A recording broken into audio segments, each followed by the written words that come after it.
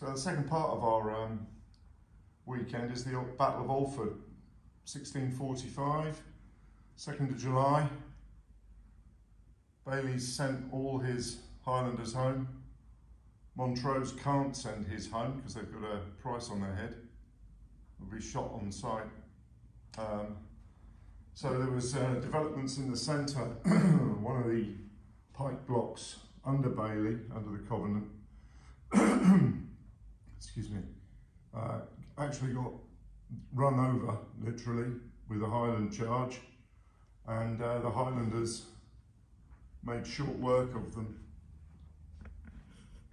They're trying to rally after the charge, the Highlanders, to get themselves some sort of organisation, so the attack faltered. One of the guns tried to cover them from the hill and failed, so that all stopped. I've had a lot of cavalry engagement on the flanks, so these Lancer regiments met head on. The dragoons have been sniping at each other.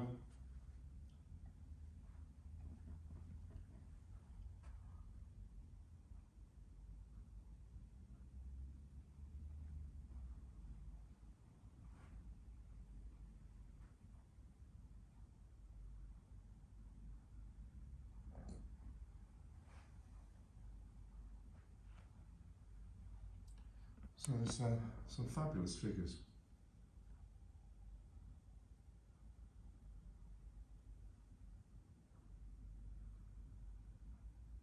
I'm told by Steve, if we get a modicum of success, which I think we've had because we've got 16 players this weekend.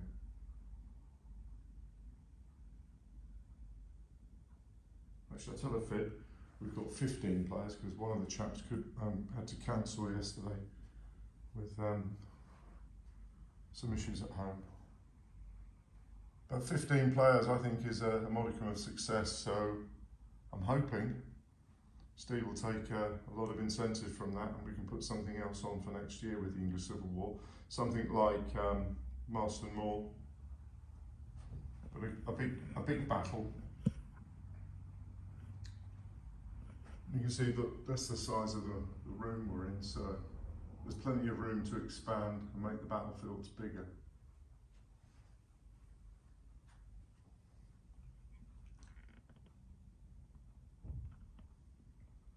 And oh yeah, so what I'll try and do is another video at lunchtime on Saturday, get that uploaded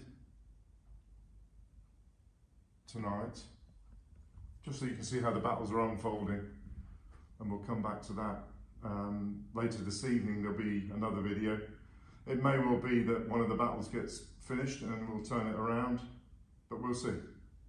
See you later.